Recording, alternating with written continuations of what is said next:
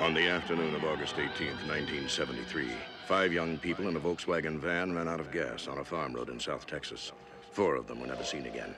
The next morning, the one survivor, Sally Hardesty Enright, was picked up on a roadside, blood-caked and screaming murder.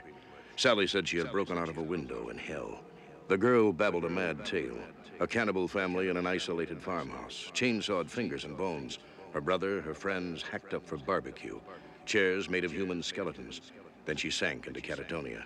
Texas lawmen mounted a month-long manhunt, but could not locate the macabre farmhouse. They could find no killers and no victims, no facts, no crime. Officially, on the records, the Texas Chainsaw Massacre never happened.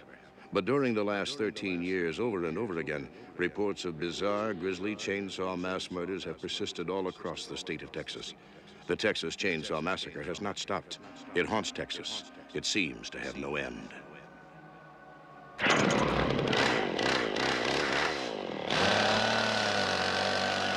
yo. Shout out to my homies, Leatherface, Michael Myers, Jason, yo. Run it! What is a killer on the loose in a night?